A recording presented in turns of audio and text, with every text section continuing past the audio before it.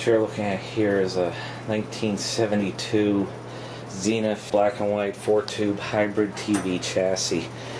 I'm about to dishwasher it because the whole board, everything inside is covered in grease. And I mean, my hands are a mess right now from it. It's hard to tell, but I mean, look at the flyback or anything like this PVC tube right here. It is just grease covered. So, perfect opportunity to do this. There we go, entering its first cycle. Here's the picture tube. I got the label covered up. It is just covered in grease. It's disgusting. But that said, the TV did still work, but it's intermittent on the high voltage, and I found the problem because I never had this TV apart before. There's a power resistor underneath that was never soldered in place. It was just looped around and never soldered, and it was completely disconnected when I found it, probably from movement shipping. So we'll be fixing that. Hello, what's up? Car. Hi. I'm anxious to just see what the water's going to look like once it's done doing this first cycle here. It goes to drain. And like I said, the most important thing about doing something like this is drying time. It's going to be several days before I even touch this again. Any hidden water or moisture. But the results are perfect when you're done. That's what I'm about. Ew, look at that.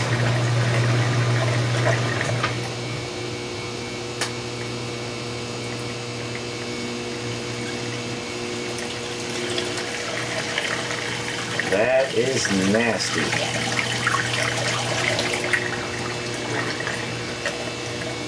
The cycle just ended. I just opened it up, leave it air dry for a bit before I remove it and put it in front of a fan for a while. But it looks like I got all the grease off of everything. That was nasty. So yeah, like I said, right now the important thing now is dry time. That's good. I got all that grease off of there, even off the yoke. The yoke was pretty bad. Now it's all shiny again. So, and here's what the top looks like. The yoke is all shiny and clean. Flyback all clean as well. So, have this little Eastern electric fan, which blows a good amount of air blowing right on it, and just leave it like this for several days. Let it completely dry out now.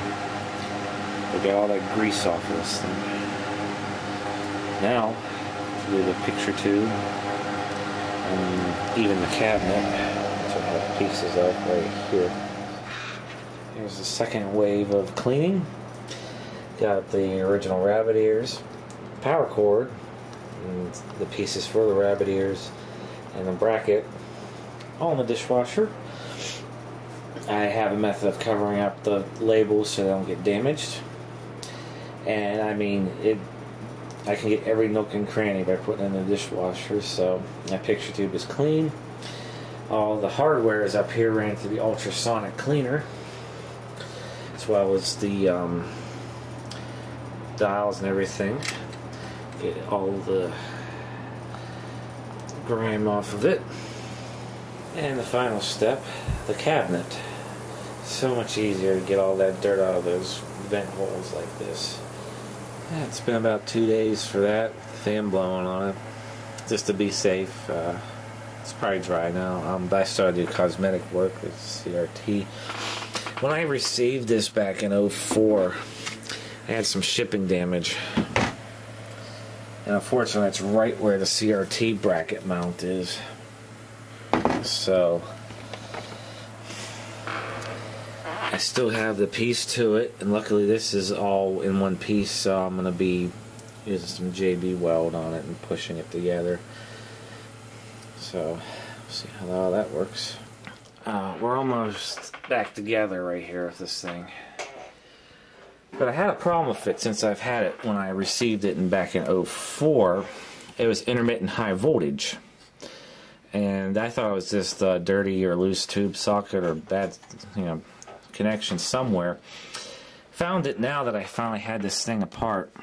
Someone did a repair on this thing at some point and did a very very shitty job. This resistor here, see, it's a 3 watt, 33 ohm. I might have something better leads on it to replace it with, but you see, it's not even soldered. You see, they just cut the leads and hooked it on. See, this one has a copper lead coming off that's hooked onto that. They use the used resistor. That is very shitty work right there. That's not how you do it. I'm gonna do it right. Fortunately, I didn't have any resistors in stock, so I just took this existing one and properly soldered it in place. So we'll see how that works right there. One thing you may also notice, this is still almost a point-to-point wired set with only about 2 circuit boards in it. This one here, and this one here in the tuner. But the rest of it, it's all point-to-point. And it's a 4-tube set. Okay.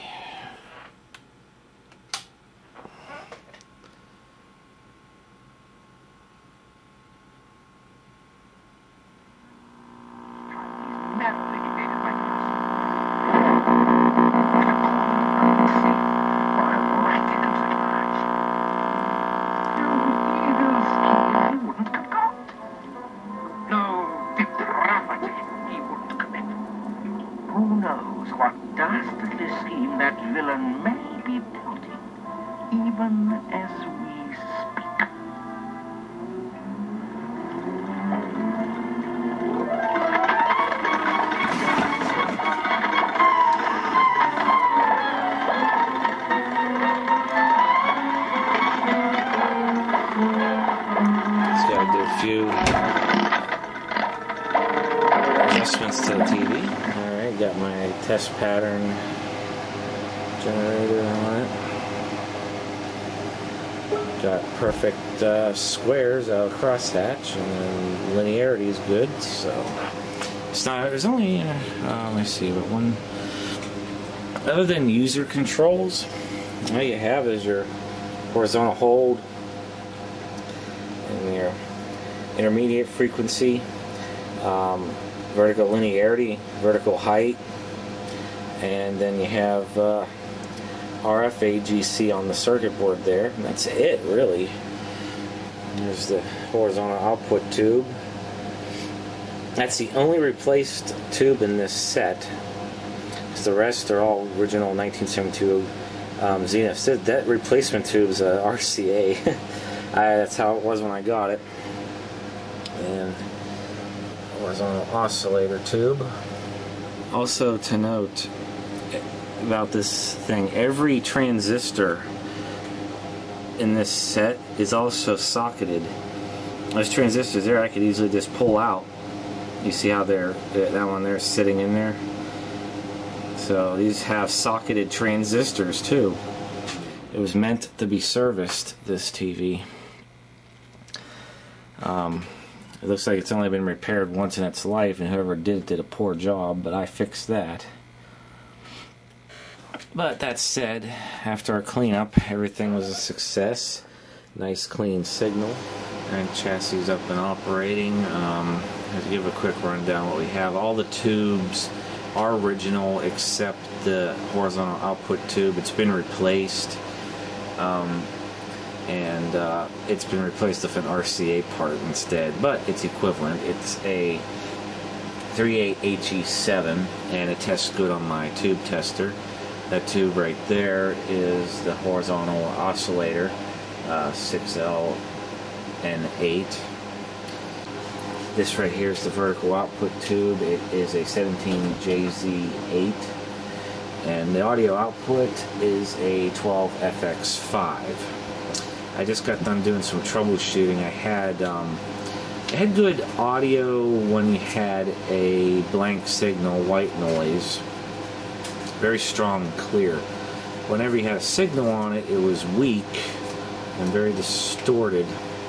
And turns out you adjust this top inductor coil right here for maximum sound. And then you can adjust this inductor down here for minimal distortion. I had to tweak them just a little bit, but now it's blasting. From a tape I have in there, it's very loud now. This board here is for all your video processing, as well as this part of the tuner right here. So, looks like everything's original except that horizontal output tube and that one resistor that was replaced on the bottom, rather half-assed. Yoke is in place, which aligned the way it should. These two magnet rings right here adjust for horizontal centering. I'm getting to the point where it's ready to be put back together. Everything tests out, everything's adjusted, everything looks good, it works properly. And I had to do some repairs on this cabinet even still, which brings up another point. It does have built-in antennas, but unfortunately I can't use them because when I got this, either they broke off or someone else was in here and messed with it. These thin pieces here, tabs are broken off, and it's on a spring. Because what it's supposed to do, it's supposed to hold this piece, this sleeve, up against that ball there, and provide friction so you can extend the antennas and they'd stay where you put them. It ain't gonna work. It's gonna extend the antenna, it's just gonna flop around because it's broken. So I originally got the TV because it was already broken. I just took the antennas out and there are just the two holes here. I'm afraid I'm gonna have to leave it like that unless I find another set of antennas for it to complete it, because otherwise it ain't gonna work. It won't even sit in the cabinet to make contact with the connection to make it, to the antenna leads, so it won't even work electrically, let alone mechanically. So, I mean, this TV's had a bit of a rough life, I guess. It's been dropped or something, either damaged in shipping, but it ain't that bad. I've done a bunch of gluing and repair on this, as well as cleaned up the inside, which was just covered in grease and other nasties, so it's just turned out pretty well, as you can see. Everything's nice and shiny and clean again. So now begins the reassembly. I got TV all back together now, and all shined up with Novus.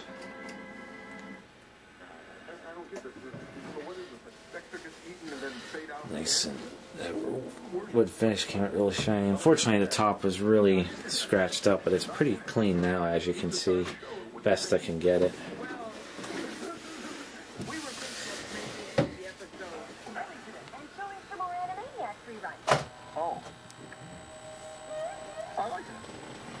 It smells like vacuum tubes in here.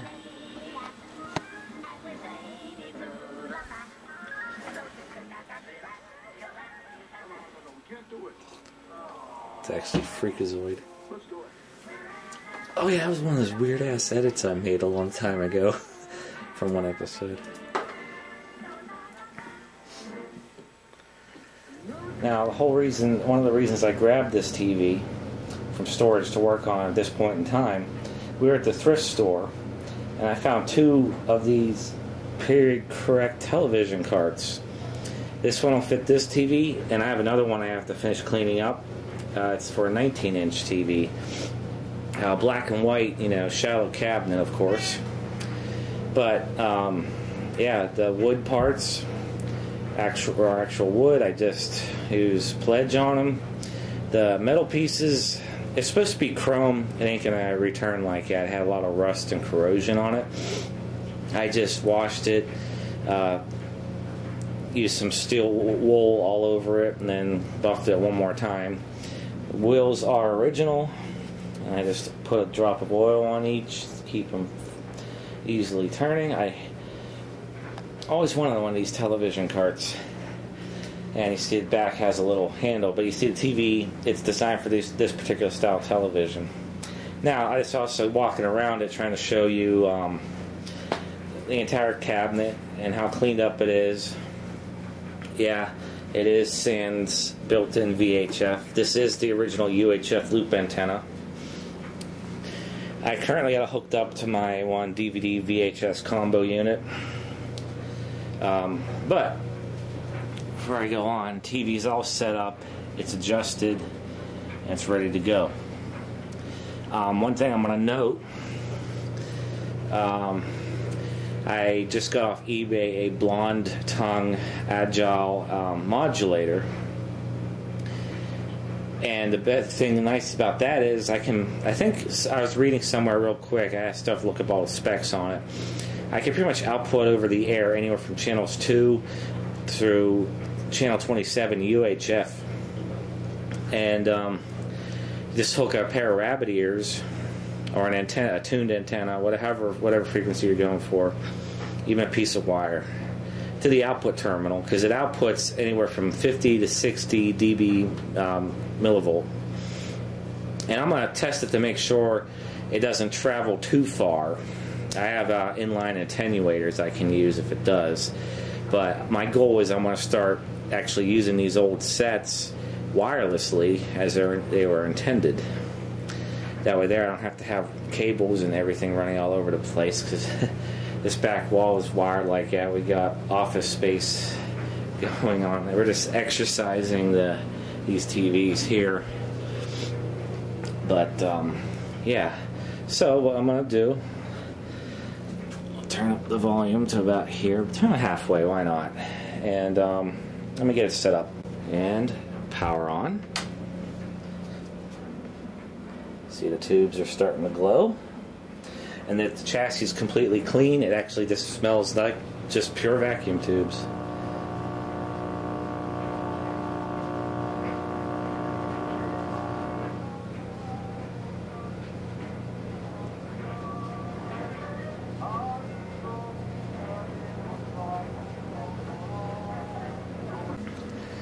So you see those lines, how they're fading in and out the top of the screen.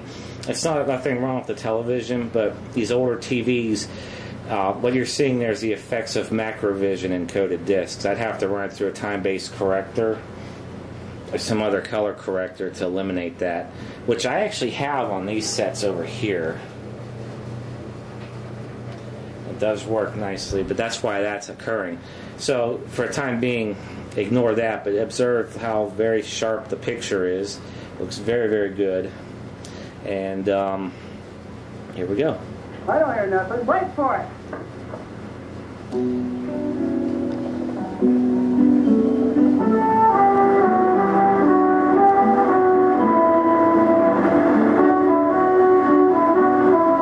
Attention all personnel. Report immediately to admitting ward and operating room. Attention all personnel. Report immediately to admitting ward and operating room.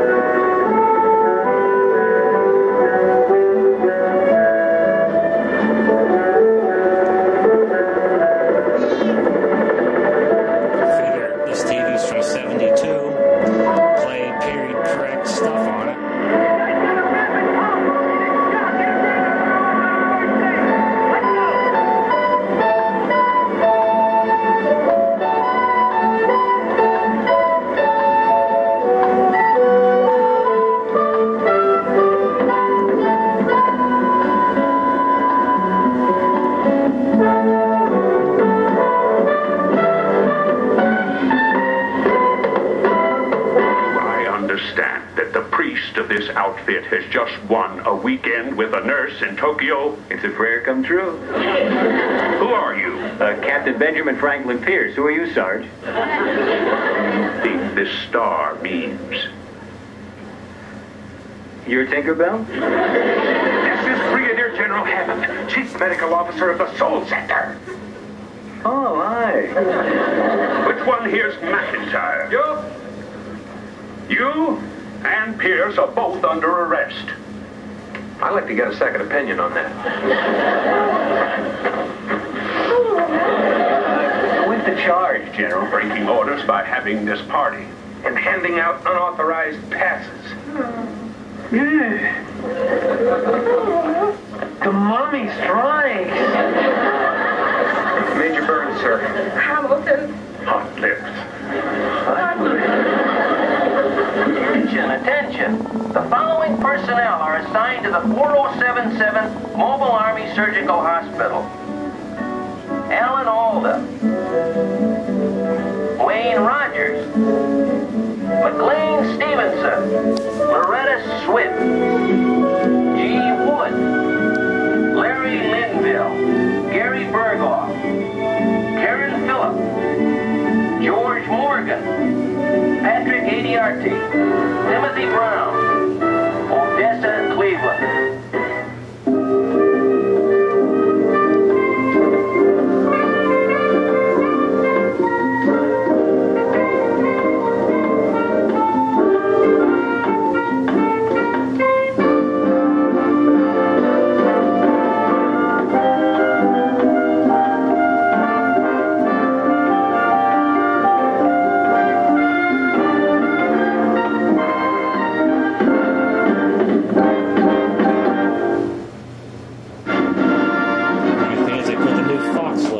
Why can't they left the original one on? That would have been cooler. Yeah. And here's an example of a non-Macrovision encoded disc. This was actually the first DVD I ever bought back in August of 2001. My first DVD player is still up there and still works fine. Made in Japan, Sony. But I'd still like to show you because, like you said, there's no problem with that, what we just witnessed. So.